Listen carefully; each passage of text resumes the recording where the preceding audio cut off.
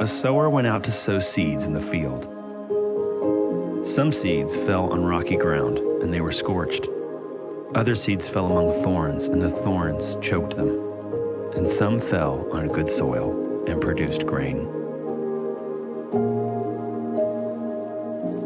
And Jesus taught them, saying, "If a man has 100 sheep, and one of them has gone astray, does he not leave the 99 in the mountains and go in search of the one that went astray?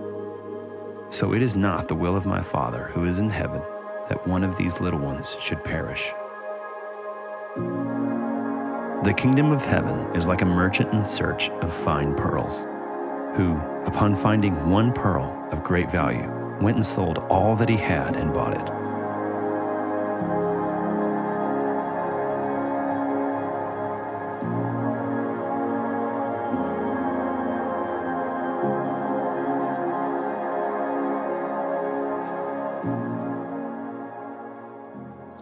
Hey, good morning.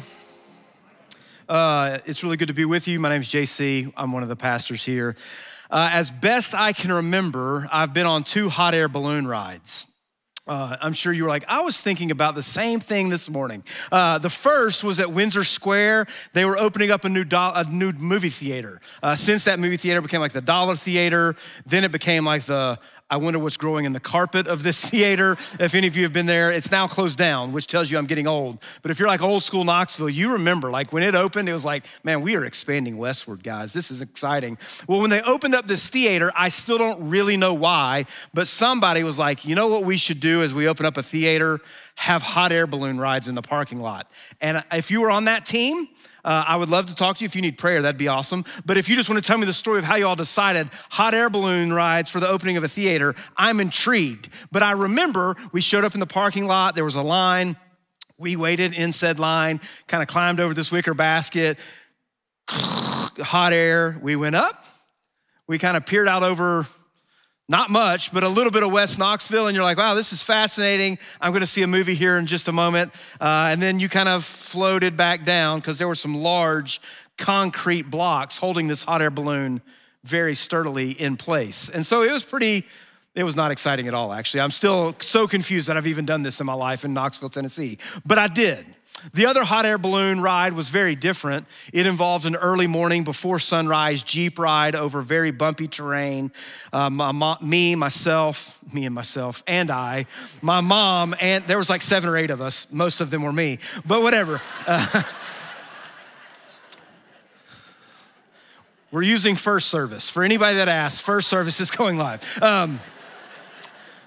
So it was me, my mom and my dad, bumpy car ride, Jeep ride. We get out, we get into a much larger wicker basket with a few other people. We climb in, they start filling it up. It fills up with a lot more air.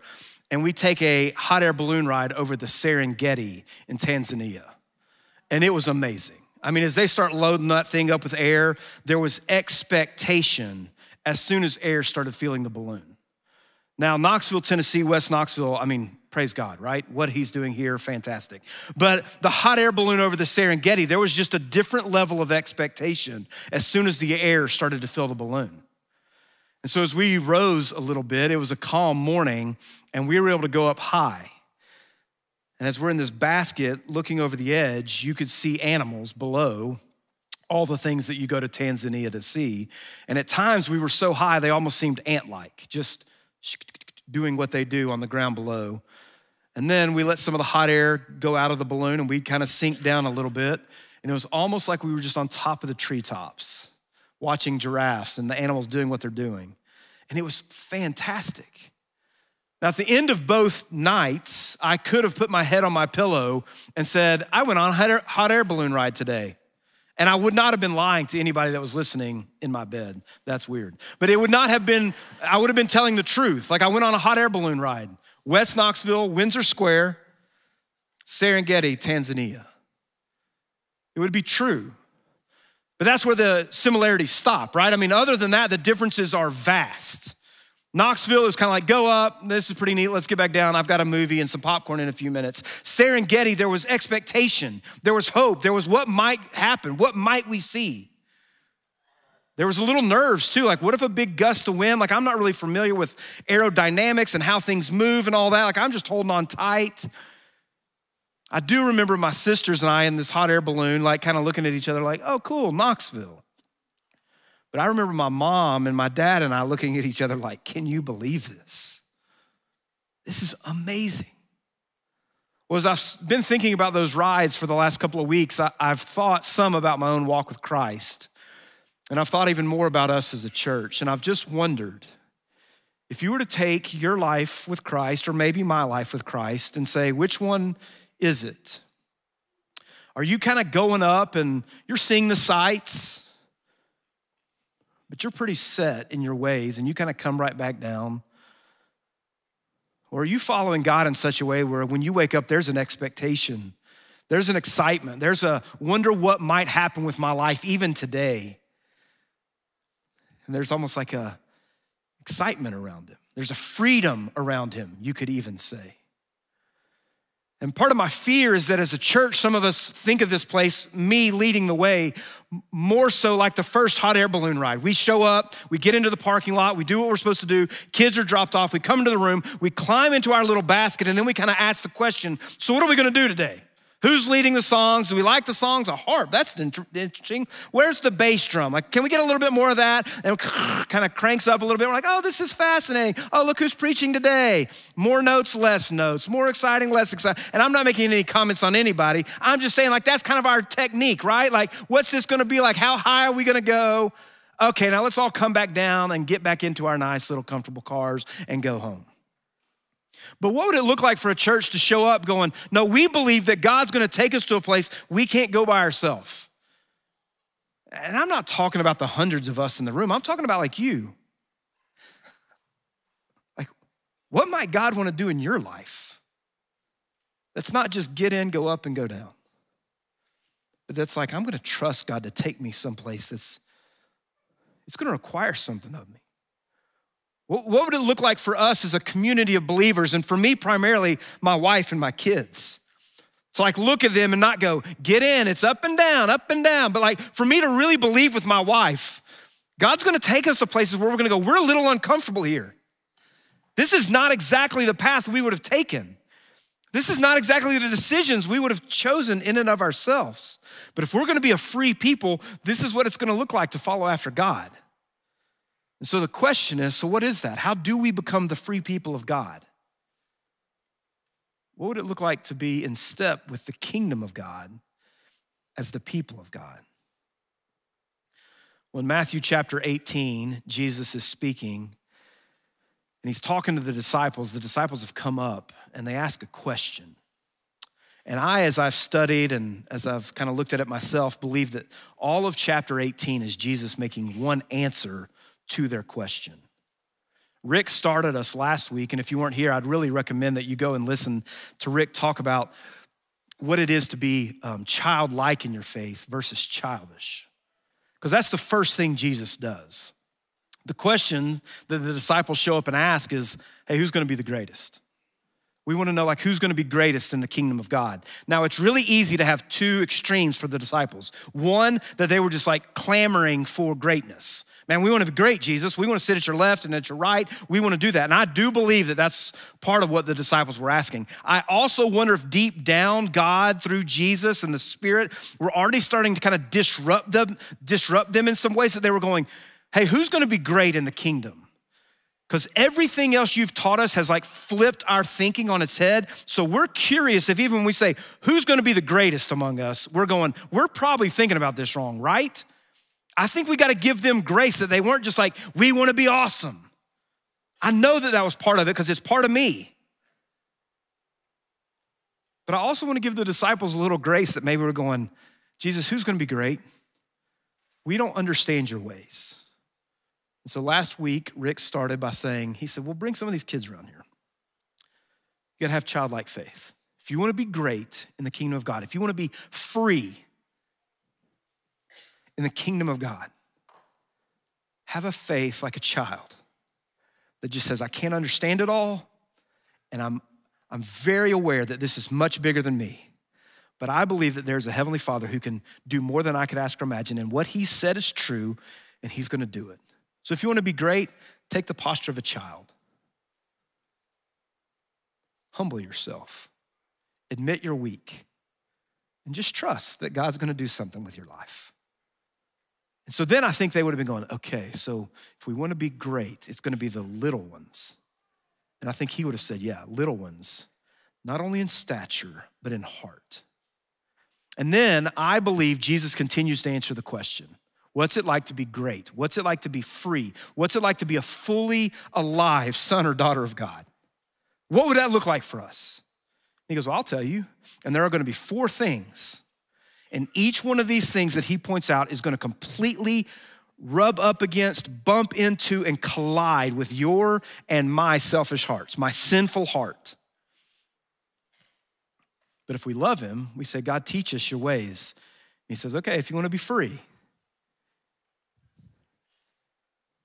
if you wanna be great in the kingdom, this is it.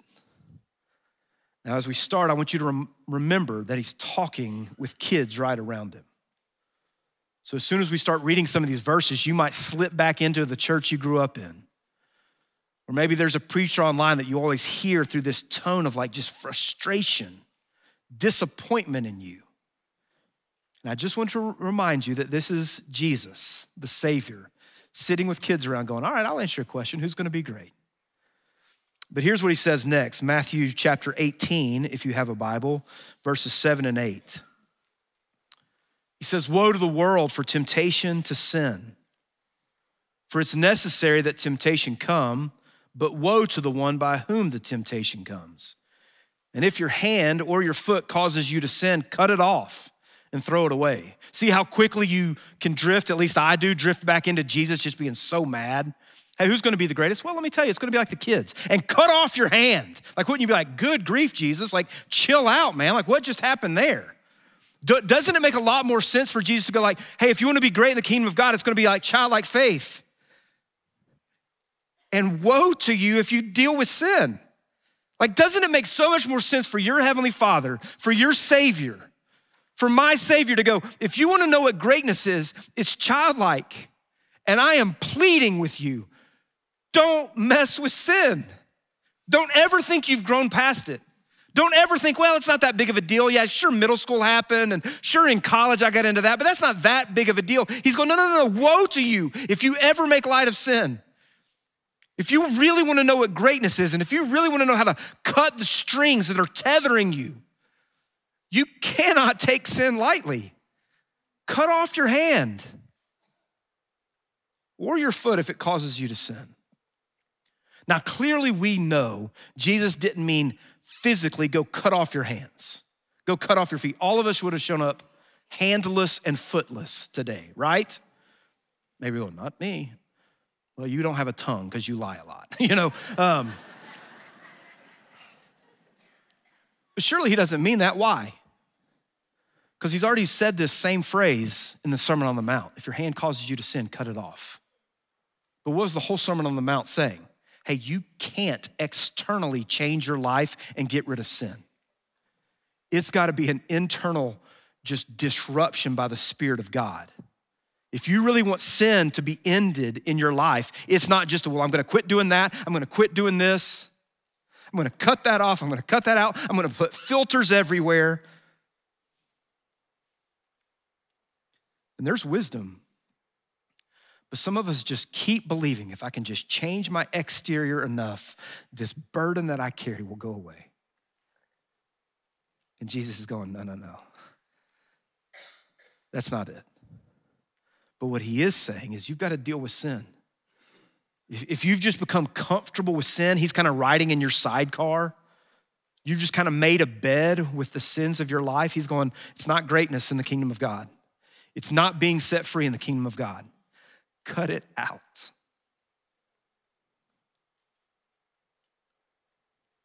It's better for you to enter life crippled or lame than with 2 hands or 2 feet and to be thrown into the eternal fire. And if your eye causes you to sin, tear it out. Throw it away. It's better for you to enter life with 1 eye than with 2 eyes and to be thrown into the hell of fire. Now, again, that might be where some of the TV preachers come on and you're like, oh, here he goes. This is not a mean preacher. This is your Savior pleading with you. If you have sin in your life, don't hide it. It will destroy you. If you have sin in your life, come to me and confess to me. I died on the cross knowing this was going to be the sin you were going to be struggling with. Bring it to me. Don't try to clean it up yourself. So I think Jesus would say, hey, if you want to know what greatness is and if you want to know what a free life is, humbly like a child, come to your Father going, this one's too big for me. I'm tempted to cut off my hands. I'm tempted to pluck out my eyes, but I'm very aware that I can cover and I can shield and I can neglect all I want. But if you don't do work on my heart, I am done. Now, we are a part of this. Our will is a part of our sin. So it's not just praying, God, get rid of that, but I'm gonna keep living the way I've always lived. No, woe to you if you do that. He's saying, make every effort that you can and then be very certain only grace is gonna change you. God, who's gonna be the greatest? Well, it's gonna be the one that goes, I'll go to any extreme. Very simply, about 10 months ago, we were on a family trip, just the 5 of us. And I found myself constantly comparing myself to other people on a device. My family, just the 5 of us, went to a part of the country we'd never been to before, and it was fantastic. And every night I would get in bed next to my beautiful wife and scroll other people's lives. And I'd be like, man, we've never been here before. We're having a blast, but look at what they're doing. And maybe it's just me. I would literally think, you know what tomorrow I'm gonna do? I'm gonna try to position my family to look just like that, but in a unique location and be like, yeah, I've been there, done that. Never been here before, and we're all smiling about it too. And I just started realizing, man, comparison was deep in me. And so I got rid of social media. And some of you are like, oh, great, here we go, the social media talk. I'm not here to tell you to get rid of social media. Some of you may be going, actually, it's my job, please don't. That's fine, whatever. But for me, it was one of those things. Again, not audibly, but just like one of those, hey, are you gonna take sin seriously or are you just gonna be like, that's not that, I'm not doing anything grotesque. But even as I say that, don't you go, that's true, you're just comparing. Okay, so when does grotesque begin? I was not like in a deep chat room talking to people I didn't know. I was not deep into pornography. I was just comparing to other people and we go, well, I mean, that's okay, isn't it? I don't think so. But man, the culture's telling me it is. And I'm not telling you what you have to do. But for me, I really felt like the Lord was like, hey, you need a break from this. So I was like, I know what I'll do. I'll take it off my phones. And social media was like, well, that's adorable. We'll find other ways into your life. So then like my watch is telling me stuff, my computer's telling me stuff. And I was like, yeah, this is much better. I was like, what was I supposed to do today? Not this. And I just found myself in a whole nother venue, finding myself comparing to other people. So then I was like, I've got to get out of this world, which is basically like buying a house these days, because it was 37 signatures. Are you sure you want to do this? And I was like, yes, submit. Would you like a free trial? I was like, free trial, I just quit, But it was like amazing to me what the culture was going, no, you need this in your life. You can just leave everything the way it is, and in 60 days, we'll remind you that we're here and all your memories will be saved. And I was like, that does sound like a good option. And I was like, no, this is not what I want to be doing. So I had to cut it out. I'm not telling you to, but for me, it was one of the things that I just went, I can't keep playing games with this and just go, but it's not that big of a deal. Is it worth getting the raise if money becomes even more of an idol? You're like, let's go back to the social media one. Is it worth having the relationship if you're regularly sexually active with somebody you shouldn't be? But I'm not lonely. Is it worth being connected to others if you're actually envious of them, but then when you see them face to face, you smile? Greatness in the kingdom of God is so different. To what extent will we go to say, God, you're holy. You are worthy. Your Heavenly Father's pleading with you and with me. Cut it out. You'll find life. So then you'd be going, all right, so I wonder what Jesus would think is a big area that I need freedom in. I want to be great and I want to be set free. Well, then do work with your sin. Wonder what kind of sin he would want me to do work with. I'm just reading the next verse. See to it that you not despise one of these little ones, the people in the faith who are growing. For I tell you that in heaven, their angels always see the face of my Father who's in heaven. What do you think? If a man has 100 sheep and one of them goes astray, does he not leave the 99 on the mountain and go in search of the one that went astray? This passage is famously in Luke and in Matthew, the one that we're reading right now. In Luke, a lot of the scholars think it was much more evangelistic because the language that Luke uses is there was a lost sheep. In Matthew, it's a different Greek word, and he talks about, in Matthew, he says the sheep has gone astray. So apparently the sheep was there, now he's gone astray. So a lot of people say Luke was evangelistic, Matthew was more discipleship, going, how do you deal with the people in your life? So here comes the kicker. I think Jesus was teaching and he was going, hey, if you want to be great in the kingdom of God, you got to deal with sin. If you want to be great in the kingdom of God, you got to deal with sin, and I need you to deal with relational sin. Now you might be going, no, this verse is about how God came and found me. I was the sheep out on the hillside all by myself, and God said, you know what, I'm leaving the 99 good people and I'm gonna go find the one. And that's absolutely true. If you don't know that today, you have a God, you have a Savior, we believe, that has left the 99 to go say, I will find the one no matter how far you've gone, no matter how dark the tunnel is. He says, I'm not scared of the dark. I will come into that place and find you. But wouldn't it make sense that if we have a God who we will sing songs about this verse and say, absolutely, he leaves the 99 to find the one, wouldn't it make sense that your God and my God would say, and you too? Leave the comfort of those you're most comfortable with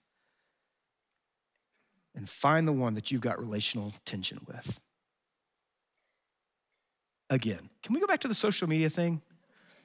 This is hard. I mean, I wish I could tell you how much this week I went, is there any other way to talk about this verse? But doesn't it make sense? Your Heavenly Father says, I will go after the one. You want to be great in the kingdom of God, you be like me. You find the people in your life that have gone astray and you go and find them. Oh, but God, that seems hard. I mean, this is going to be hard. Yeah, kind of like cutting off a hand or plucking out an eye. Yeah, this is going to require a lot of grace. So even as I talk about this, maybe there's a person that you're thinking about. And you're going, yeah, I'm sure I should, but not that person. Maybe some of you are thinking back to middle school and you're like, my gosh, I got a lot of people to go hunt down. Maybe. And maybe in your mind, you're like, yeah, but I got to read the Bible verses and I got to get in a life group and I got to do all the stuff. And you should. We're big supporters of all that. But what if the people of God said, we are going to be relentless of going after the people that have gone astray? What would Fellowship Church look like if we said, we are going to be just like our Heavenly Father and we're going to pursue those who have gone astray? Can you imagine? If he finds it, truly, I say to you, he rejoices over it more than the 99 that never went astray.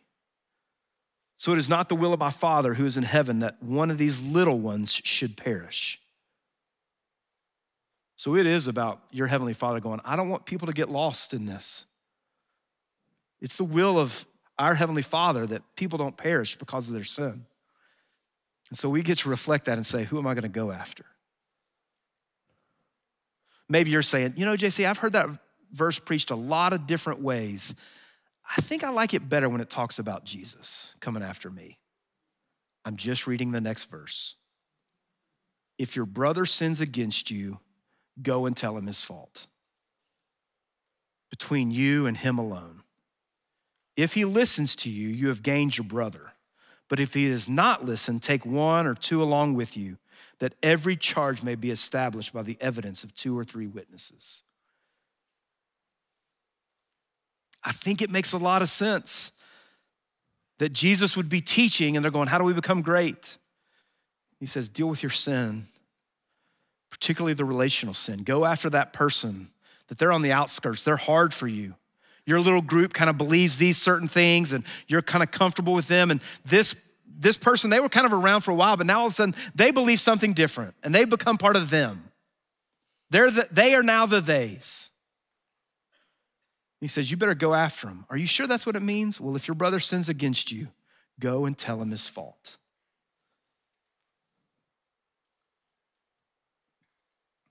Between you and him alone. Now, in our world, everything is public. Everything is promoted. So to even think about doing this, particularly at a large church, is difficult. Wait, so you're telling me I'm supposed to go and find people that I know are living in sinful ways, that they're either sinning against others or sinning against me. I'm supposed to go and find them and talk to them about that. Well, you ask a question about what greatness is. And I'm just telling you, if you want to be great, yeah, you pursue those who have offended you or that you know are living in sin and you call it out in them. Oh my goodness, Jesus, this is going to be so countercultural. Yeah, what if the church stood out because of the crazy way we went after those who had gone astray? And when we found them, we said, hey, it's just me and you here. I have not talked to a lot of other people about this. This is between me and you, brother or sister. I just want to tell you what I'm seeing in your life or the way that it's affected me. And I want to call it out. And maybe you say, well, I tried that, it didn't work. Let's keep reading. And if he listens, you've gained your brother, but if he does not listen, take one or two others along with you, that every charge may be established by the witnesses of 2 or 3 witnesses. So what does Jesus say? He says, well, then get the community, because this is how much it matters to me. Find other people that will go with you. Find other people that will go, hey, we're not doing this to kind of point out how bad you are. We're doing this because the first verses we looked at are serious, like sin matters to God. And we're seeing that we've been relating in a sinful way and we just can't act like it doesn't matter and just brush it under the rug. We're here to tell you, like, this really matters. And there's a couple of us here and we're not trying to team up on you. We're pleading with you. Forgive us for the way that we've abandoned you. Forgive us for the way we've talked about you when you weren't even around. Forgive us, like we're leading with what we've done. But we do not love you well if we don't tell you what we see in your life. This week, as I was preparing for the message, as you can imagine, there was a Rolodex of people in my head that I thought, what if they randomly visited Fellowship Church today? Like people from high school. Not people that are like, oh, you're a pastor at Fellowship Church, but like people that have not seen me in a while. They're like, back in town, Fellowship Church. And they're like, that joker, he's the guy that's gonna be up there? And I thought, I don't have time to write all those letters, but I do know a few. And so this week I wrote letters. Some of you are not, well, some of them go to this church. I almost said their names and that would have been like, well, this just became very public. And I wasn't like, hey, are you aware? You're a jerk. I was, hey, I have not honored you in the way I should have. You are somebody that's had a big impact and I just kind of let it go. And I apologize. Now again, that is so, you may be going, it says go to him, JC. Okay, I'm sorry, I'm trying, But what I'm trying to give you an example of is just, it is hard. And I knew that in this week I couldn't actually get to certain people, but I thought, what I can do is not just an email, not just a text, nothing wrong with that in and of itself. But I thought, man, I want it to be written down. Hey, I'm pursuing you. I didn't tell them that, but I just said, I want you to know I apologize that I haven't honored you the way I should have. Hey, I haven't talked to you the way that I probably should have. So I sent some notes. Just going, I can't stand up here and be like, let's do this. And be like, but there are people in my life I'm just not. And maybe you're going, well, what would this really look like for me? The thing I would really want you to hear is that Jesus says, take 2 or 3 people. I want you to have the confidence that when you show up in the life of other people, if Christ is in you, you are showing up and you are the full body of Christ. You and a couple of other people around your friend pursuing reconciliation. That is greatness in the eyes of God. He did not say, well, when a bunch of people get together, that's gonna be great. He says, if you wanna know what greatness is, it's when you go to your brother or your sister and say, can I talk to you about sins? And if it doesn't work, take 2 or 3 more with you. It's gonna be great in his eyes. Next verse, if he refuses to listen to them, tell it to the church. And if he refuses to listen even to the church, let him be to you as a Gentile or a tax collector. One point of clarity here, and I do want to talk about our church and the way that we handle some of these things. When you read that, you might say, if he refuses to listen to them, tell it to the church. You're like, well, that's fantastic. I'm about to start sending out some emails right now. Dear church, my neighbor's mean. Dear church, my life group leader's not doing too great. Dear, and that is it. But I also want to make sure we're all clear that when Jesus was speaking to the disciples and he says, and if they don't listen, tell it to the church, they would have no understanding of big green roofs and padded chairs when you say church. They would have been thinking the people, the community that's right around them, that's their church. Go to that group of people and say, we need to talk to this brother or sister. So absolutely bring stuff to us, please.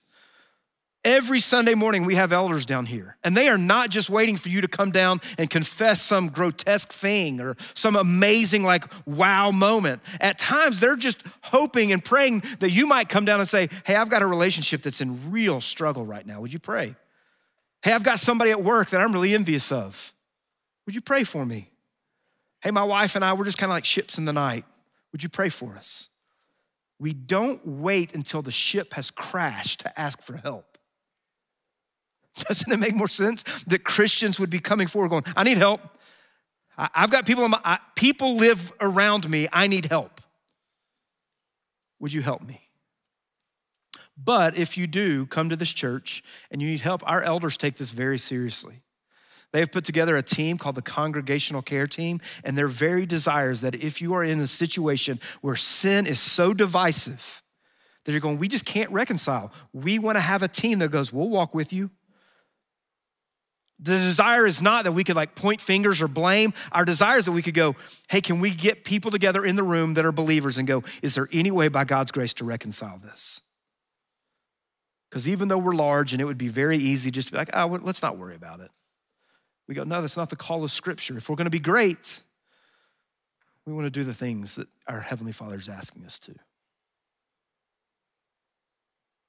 Again, I say to you, the next verse, if 2 of you agree on earth about anything they ask, it will be done for them by my Father in heaven.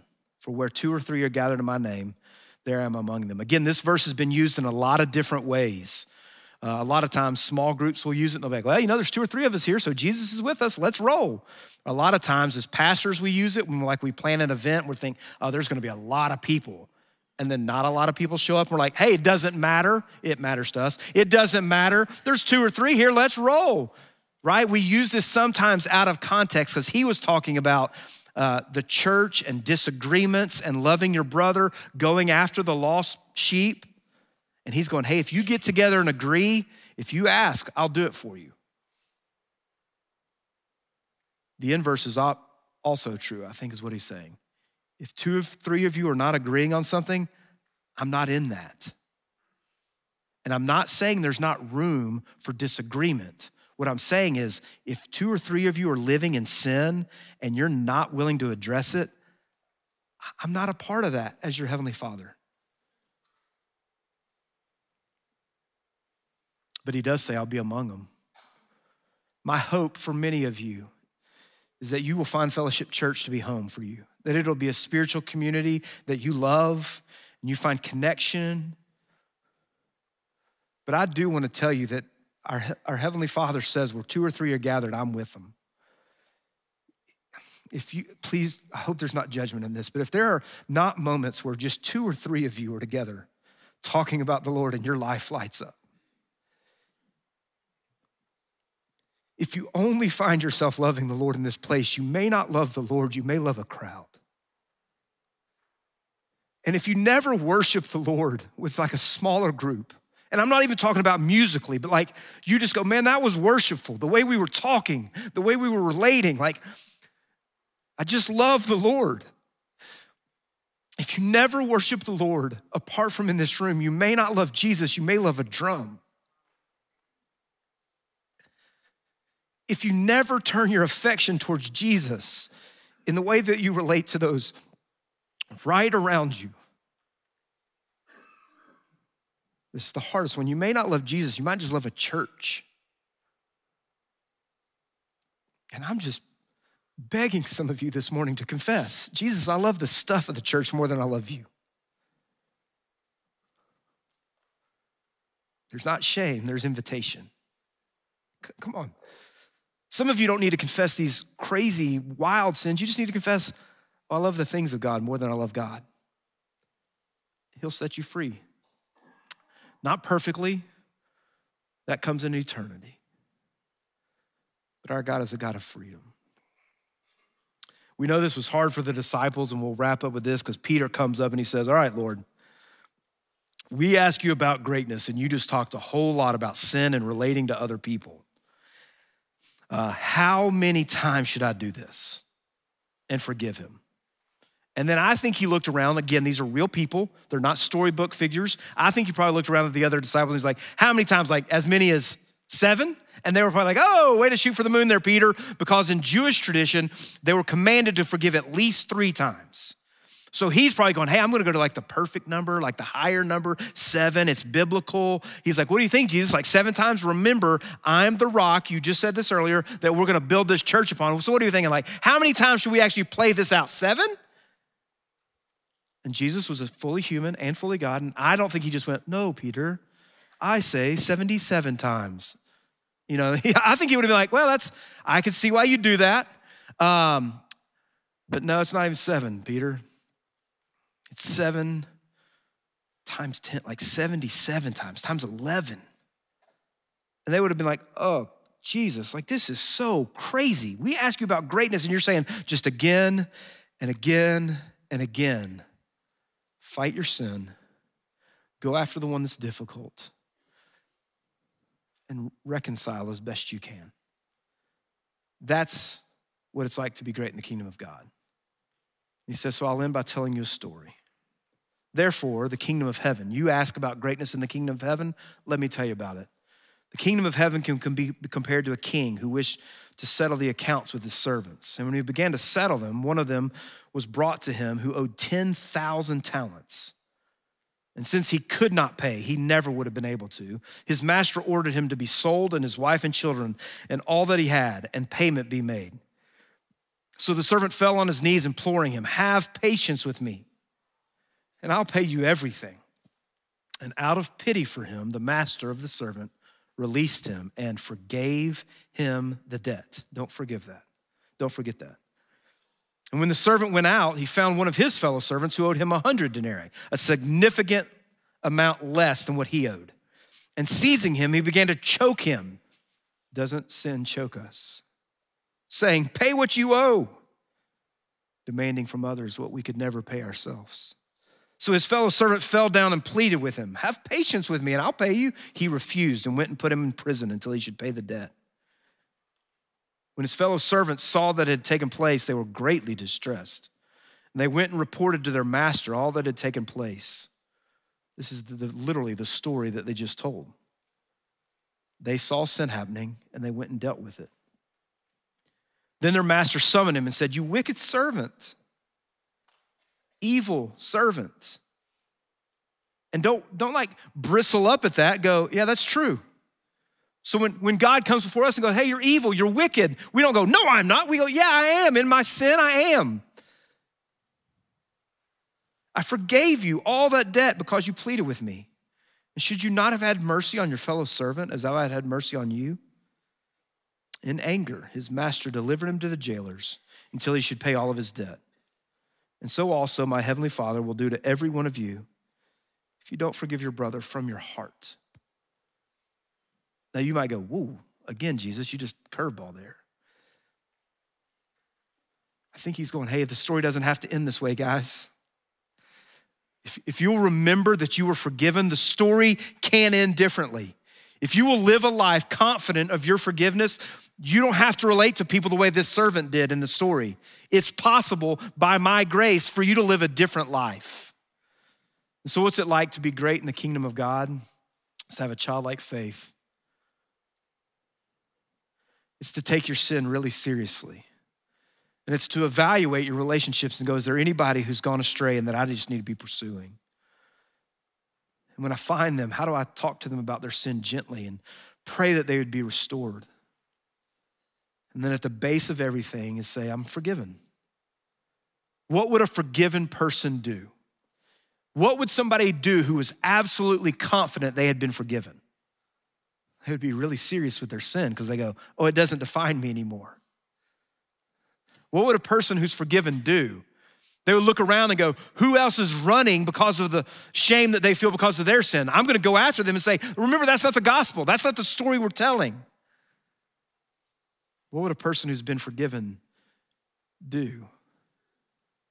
They would find their community and go, hey, can we make eye contact and just say, I've sinned against you, you've sinned against me. By God's grace, we can be reconciled. What would a person who's been forgiven do? They would wake up every morning going, God, would you remind me that I've been forgiven? Help me live out of that. Maybe it'll lead to me being great in the kingdom of God. So maybe there's somebody practically in your life that you just know, I need to work on reconciliation there. Maybe it's a sin that's been in your own life where you just go, I am tethered down. I am not free. Or maybe you just need to be reminded today that you have a king who that when you come before him and plead, say, God, please forgive my debt. He goes, I will. If you put your faith in me, I will forgive all of your debts. Be free. Our worship team's gonna come out and just sing. I invite you to think about how mighty our God is. That regardless of how great the divide is, regardless of how extreme it feels for you to come to your Heavenly Father, we have a God who says, no, I'm mighty to save. My arm is not too short. Jesus, we love you so much. I thank you that you have promised us that you will not leave us. And because of that, we can turn towards whatever is hardest for us right now. Whatever it is that seems to be weighing us down the most, that's stopping us from living a life that's free. You already know it, and so we just come to you and say, Jesus, we love you. And whatever it is that I've brought into this room, whether it be a relational sin, whether it be my own hidden sin, you knew about it. So I can come to you and just say, God, thank you for being a king who has shown us what greatness is. Humility, sacrifice, love, forgiveness. We love you, Jesus. We pray all this in Christ's name.